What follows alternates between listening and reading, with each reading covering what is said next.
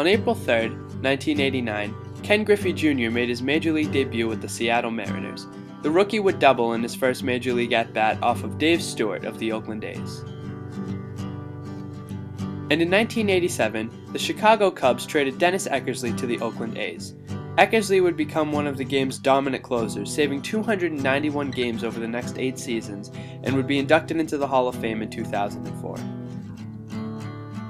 And in 1985, the American League and National League would change the league championship playoff format to 7 games instead of the 5 that was decided upon in 1969. Be sure to check out these events and more at thebaseballpage.com.